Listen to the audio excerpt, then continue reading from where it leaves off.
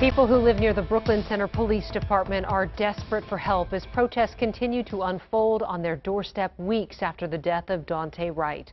That is our top story tonight. I'm Kelsey Carlson. And I'm Randy Meyer. Fox 9's Hannah Flood is live in Brooklyn Center for us this evening. Hannah, you talked to some of those residents today. What did they have to say?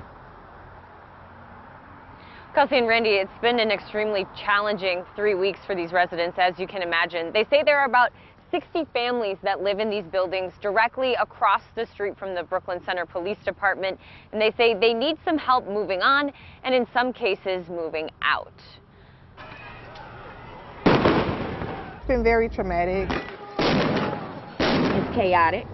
It's mentally frustrating. Exactly. That's how some of the residents of Sterling Square Apartments in Brooklyn Center described the last 3 weeks. Nobody wants to live in these units. They said from the tear gas to the flashbangs to 3 weeks of demonstrations. It's when it goes on to 3, 4 o'clock in the morning and my kids have to be up at 6 o'clock in the morning to go to school. They've had a front row seat to all of it and now say they don't feel secure in their own homes. It's not safe. You know, when you have to deal with people breaking in, you have to deal with people trying to set the hallways on fire. They're tired and they're scared. Where's our protection? You know, where are these tenants' protection? Like, where's their safety? Kia Welsh is one of the tenants who's been communicating with city leaders to get residents resources they need. What are you guys doing? And we need to hold you guys accountable, because when you say you're going to do this, we need to actually see this being done. They're asking for help with things like cleaning services to free their homes from chemicals and tear gas, and mental health resources for their traumatized children. I have younger kids. They don't know what's fireworks, what's tear gas, what's gunfire. They're also asking the city to help them leave the building for good. Do you feel like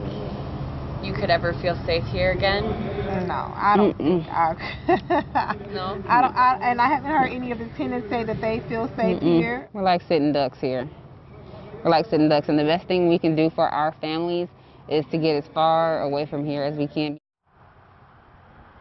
Now, these women that I talked to today said the city is helping with providing some of these resources and moving some of this forward. They're just hoping that some of their needs are met. The city says they are working with the property owners that own these apartment buildings and are also working with Hennepin County to get some mental health resources.